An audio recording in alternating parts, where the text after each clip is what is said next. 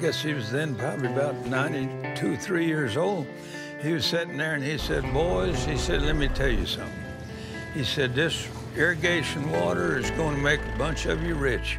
But he said, if y'all stay with it, it's going to break every one of you. The whole state of Texas is involved in water conservation, so why shouldn't we be involved as producers? What are we really talking about here? We're not talking about conserving water.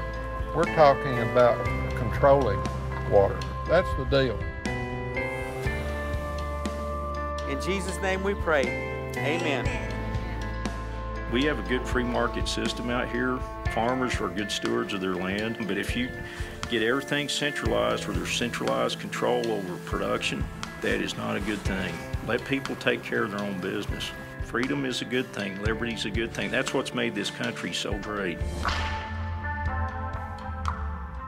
We do live in a desert. This is classified as a desert. And lo and behold, the fact that we found water underneath the desert was a wonderful thing for about 50 years. But that's over with now. You know, the good old days are never going to happen again. Having the aquifer around here, we can support larger, more prosperous communities. You go one tier of counties north or one tier south, nothing new or progressive looking at them at all.